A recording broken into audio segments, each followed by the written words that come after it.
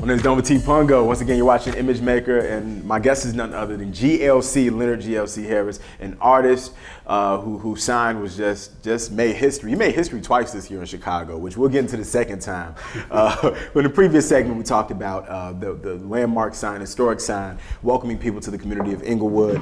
But also, we went into talking about the significance of libations and the influences of Malcolm X. And I made some parallels between who you are and who Malcolm X was, as far as going from Red to Malcolm X to El Malik Shabazz to you put me on to his other name. What was his Omowale. Omowale. Yeah. When he went to Nigeria, yeah. And you have evolved in the same way, especially as it relates to your name GLC. Now, what does GLC stand for, man? Well, GLC once stood for the Gangster Legendary Crisis. It was pretty much a summary of my life story.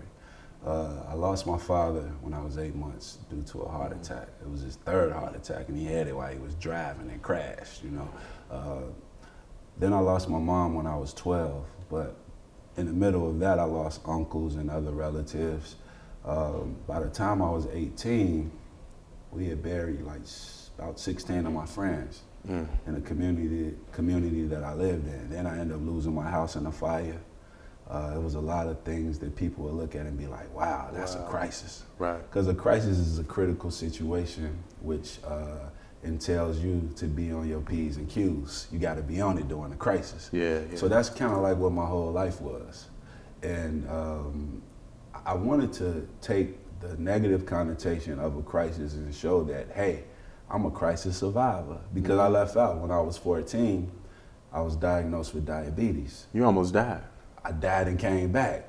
I was pronounced legally dead. Really? I coded. I was out of here. But I was resuscitated. I just don't give all the glory to the machines and the doctors. I give it to the Most High. So I've been resurrected. And ain't nobody gonna tell me different, because I went on the other side and I'm here right now, sitting here with you today. What did you see? Were you unconscious at the time that you died? What did you see? What happened? Break it down from beginning to end, man. Yeah, diabetes at 14. So what I learned from holistic health practices is that the pancreas is an organ that it reacts a certain way to depression or to sorrow or sadness. I lost my mom, and then 2.5 years later, I was in the hospital with a pancreas that didn't work. I was depressed every day, as well as malnutrition. My mom, she cooked every day, and I thought I was eating good, and she thought I was eating good, but my diet mainly consisted of starch and corpse. You think you eat good because you ate a steak with some macaroni and cheese and some rice. And it's a home-cooked meal. You would think that was healthy for you. Yeah, my mama could throw down. But the thing was, all the stuff that I was eating, the majority of it, it all turned into acid in my body. And an acidic environment is the perfect environment for illness or diseases or viruses to flourish. Wow. So I was depressed, and then I was dealing with, malnutrition, and hence diabetes was there. Wow. Yeah. Wow. So during that experience, when I flatlined, I just remember having an out-of-body experience. I saw my two siblings, 2 sisters, 2 brothers, so 4 siblings standing at the foot of the bed, looking at me laying there, and they was crying. I'm in the room in the cut looking like, how is they looking at me? And I'm like, right there, but I'm right here too. Then I look over to the side and I saw my mom standing in the same room. And it's the same hospital that she made transition in. So, man, I'm a believer in the ancestors. I'm a believer in the Most High. And I'm a believer in, resurrection, because I experienced it. So yeah, that was a crisis too.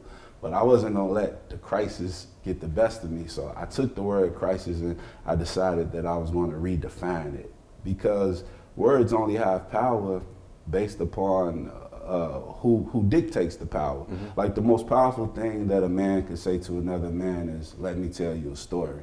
Because he who tells the story controls the narrative. He controls the fate of all the characters involved.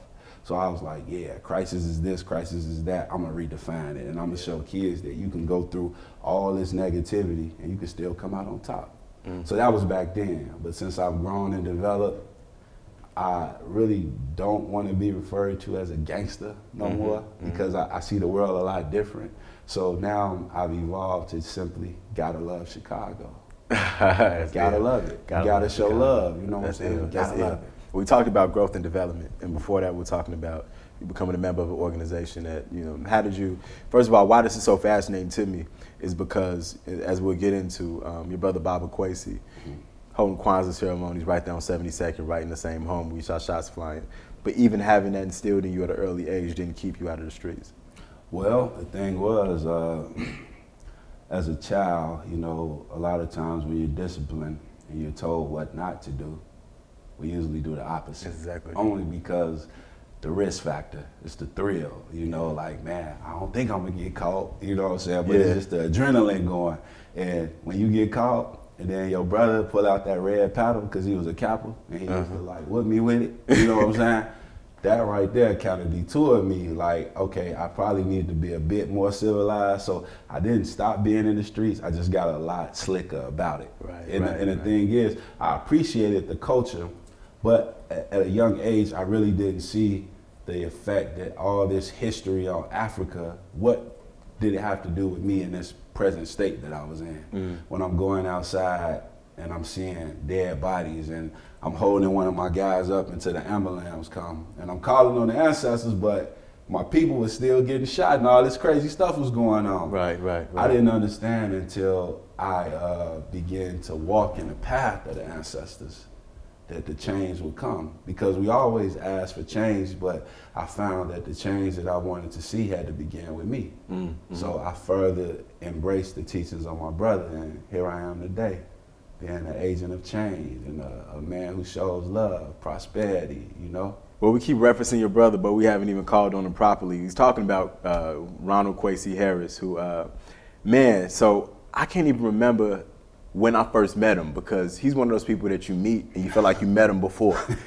You know, he's also Kwesi. I pronounce mine Kwesi, but we both Sunday born. Yes, sir. And you know, when I told him I was from Ghana, he started speaking Tree to me. His tree's probably better than mine. You know what I mean? So, and we're having a conversation, and initially he cuffed me and just told me how much he believed in me. I was early on at WVON, and we was doing events at Chicago State University. This is even before the financial crisis going on at Chicago State University, just before it.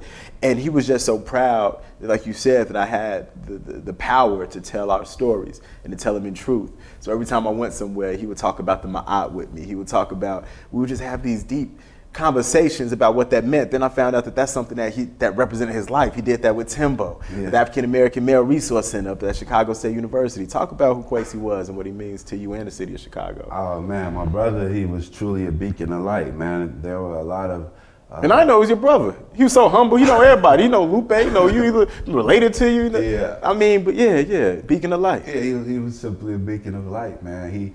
He was one of the most humble and modest guys that I've ever met in my life. And he would always say that he is simply the sum total of everything that came before him. He instilled in me, and he walked in the same path. He said that we are only here because we stand on the shoulders of the elders and the ancestors that came before us. And he walked with that. And he was like, yo, man, when it was time to vote, he'd be like, vote. Why vote, man? We don't have no control, man. Your ancestors died for that. Vote. You know what I'm saying? Right. He went to war against the tobacco industry, against Philip Morris. If you notice, you don't see cigarettes being advertised in the black community on billboards and stuff no more. So how did he fight against that? He teamed up with Lisa Madigan and a few other revolutionaries that were under the same act of Uhuru Sasa, Freedom Now for the people. And with that being said, man, they went to the government, to the legislation, and they had a lawsuit against this tobacco industry. And man, they came out victorious. Wow. Yeah. Wow. Yeah, no, it's rich history. He was an agent of change because he understood that when a person is at war with you, they could drop bombs and have guns and do all that. That's one way. But a better way for them to get you is silent. They can get it through the food and through the things that you consume, like cigarettes. They got tar and rat poison on it and this and that. So try to address that. Yeah, and alcohol, which kills your liver and your kidneys. You know, they get you like that, a slow death, as opposed to walking up in the streets executing. So he fought against that, you know what I'm saying? And with Timbo at Chicago State, I was teaching and educating men of black origin. And what he did in his time there, which was only 6 years, he took the African American male graduation percentage from 5% to 25%. This is a historic feat that he did up there. And also he had the highest African American male student retention rate in the whole state of Illinois. That's amazing, man.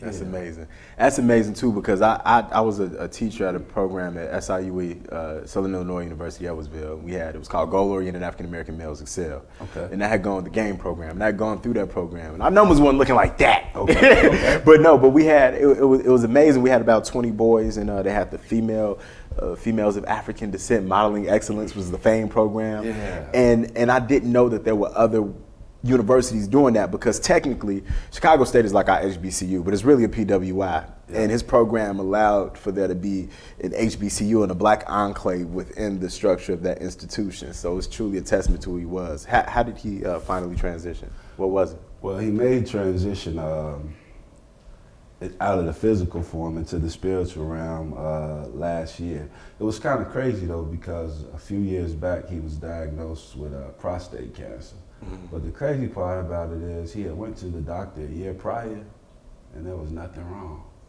Really? And then this cancer came just out of nowhere. And when he was diagnosed, he was at 70% in his body. Mm-hmm. And they gave him 3 months to live. But my brother wasn't going. He was a spiritual man. Yes. He was a powerful man. And he was a man of discernment, knowledge, wisdom, understanding, integrity. And the man who gave me the game to save my life at an early age, I was able to give him game at an older age to prolong his, as far as the holistics approach. And then Mama J, and then the other people of the community, they all came together because we weren't trying to lose the leader. Let's talk about that, man. We're talking to GLC in the next segment. We go deeper into health, Baba Kwesi, and I also want to go back into your music career, man. You're watching Imagemakers. I'm done with T. Pungo.